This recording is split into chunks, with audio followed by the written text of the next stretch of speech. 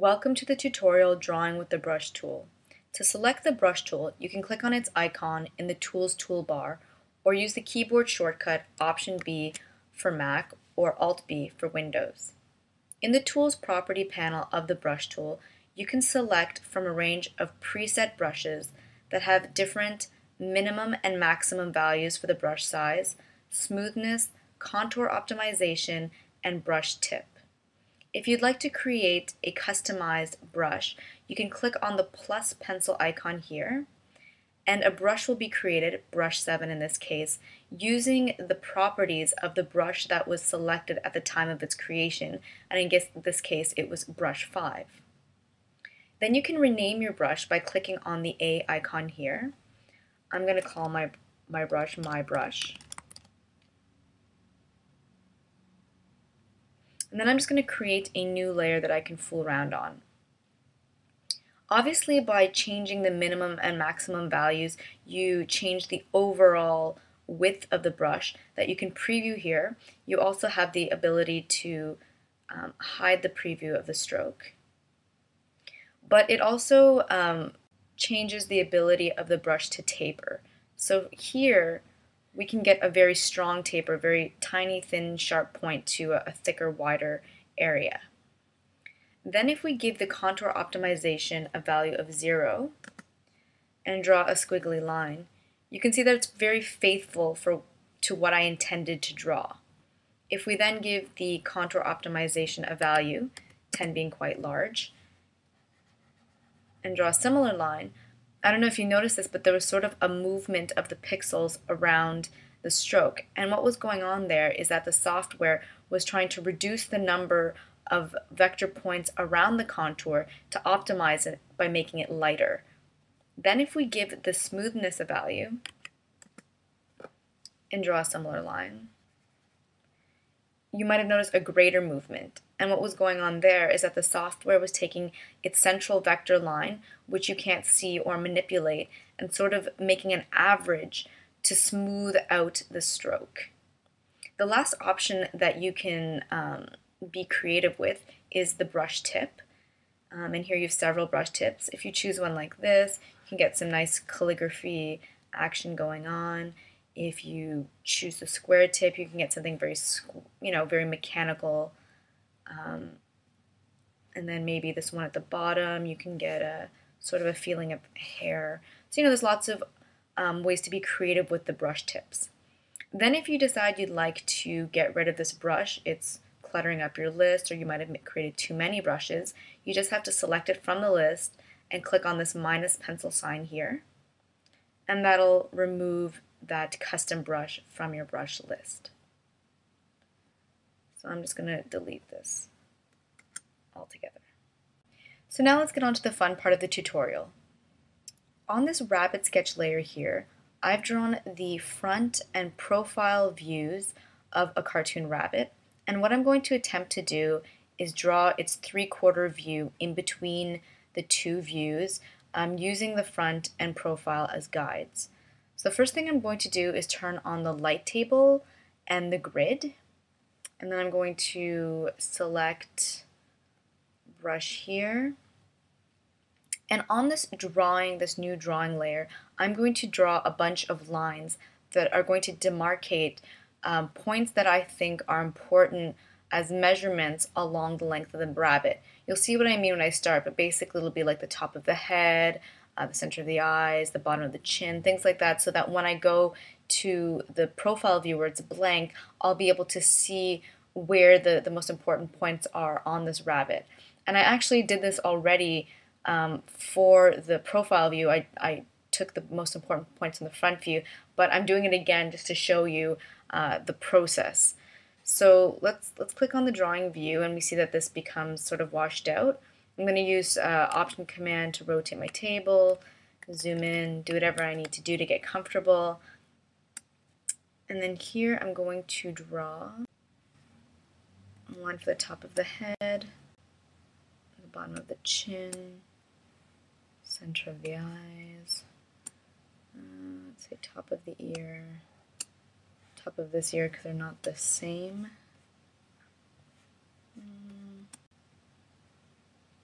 bottom of the jacket, the hands, say the tops of the feet here. And then I'm going to extend this. So let's extend exposure or use the keyboard shortcut F5. So now I can also see the same lines in the profile view just to make sure. So here the ears are a bit weird because we have those different size ears. Lines up with the top of the ears. Yeah, okay, the hands are maybe a little bit off there. As are the feet, so maybe I'll raise this line a bit. Okay, so that gives me basically where all the most important points are. I'm going to press Shift M to recenter, and I'm actually going to call this layer Guide, and I'm just going to bring it down underneath. And when I go to the center here, I'm going to use the keyboard shortcut Option Command O to bring up the onion skinning. So now it's showing me the front view in red and the profile view in green. Some people kind of find this confusing and messy to look at. I'm okay with it, but use whatever you think you need to do to get comfortable. And as I mentioned before, you can do this in the camera view as well. You can get those lines with the light tabling, the grid, and the onion skinning just as you can with the drawing view. So once again, it's whatever you're comfortable with. Then I'm going to use this blue sketch line that I made earlier to sketch the lines of this rabbit.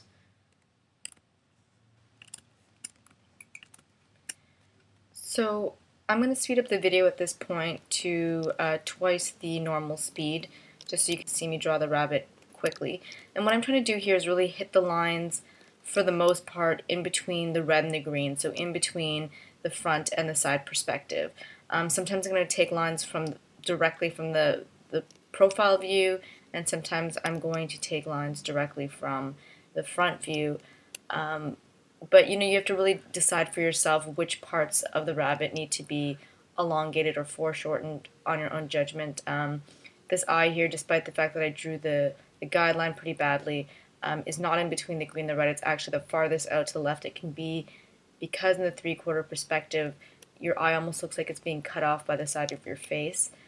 The ears are also another difficult part of the body to draw for the rabbit because there's so many different planes for the rabbit ears.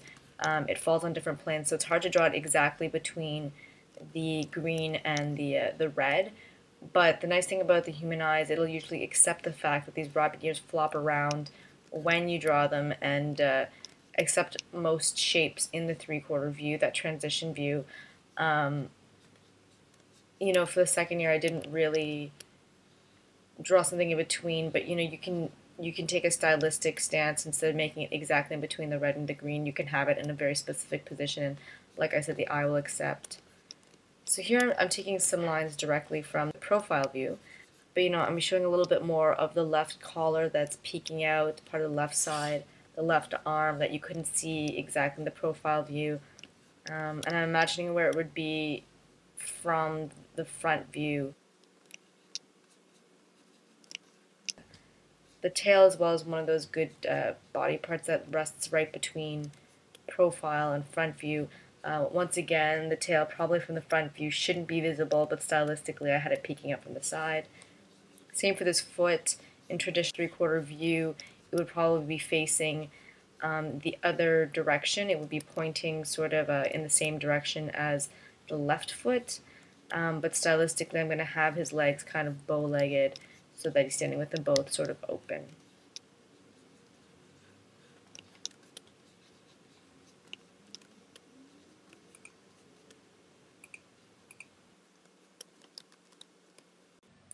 So I'm just going to disable the light table and the onion skin. And now I'm going to show you a feature that exists in the Tool Properties panel of the brush tool. But first I'm just going to create 2 swatches really quickly. first is going to be a fairly dark line, which I'll call dark lines. Let me go more. This will be slightly lighter. We'll call this shading. Okay. I'm going to select all my lines. You can press Command A as well, maybe just double check. And I'm going to make these dark. So now these are dark lines. Actually, I'm going to take off the grid as well. So what I'm about to show you is that when you do quick line tests, it's often nice to put some shading into your sketchy pencil lines to make it more obvious, like where the different planes are in the face and in the the clothing of your character, as well as some elements in the background. So in the brushes tool properties panel, you're always by default in the normal brush mode, and with this mode on, the brush behaves like you would expect it to behave in pretty much any drawing program. But the moment that you turn this one on, which is called Draw Behind, now your strokes, instead of being drawn one on top of the other, so it's very normal for you to be able to draw a stroke and the next stroke over it would lie on top. What we're going to do is the lines are going to be placed beneath lines that already exist in your drawing space. So let me just show you what I mean.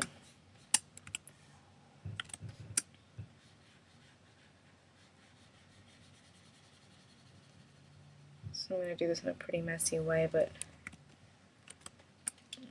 erase this a bit.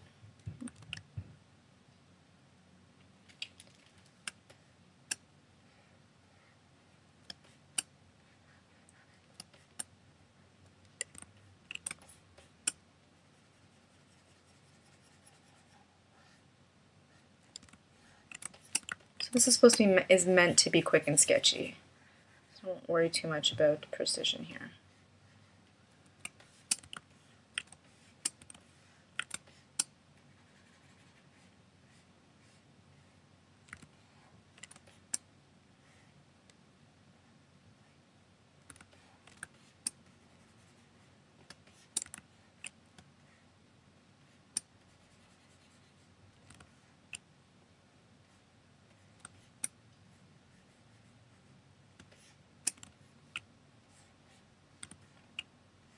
Even be a little bit of exaggeration of depth, just so it sort of stands out, when you're doing some type of a line test. And you can even, go in, I think I might make this a bit darker or maybe a bit less transparent. And let's make this a bit darker too.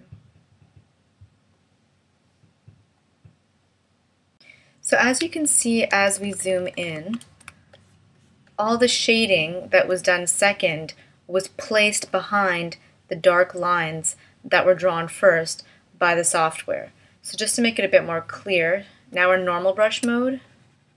Let's make that a bit more opaque. The line sits on top of the black line.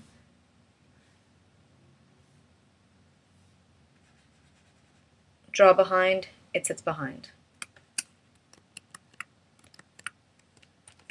So that's it for the drawing with the brush tutorial. Stay tuned for the next drawing with line texture tutorial.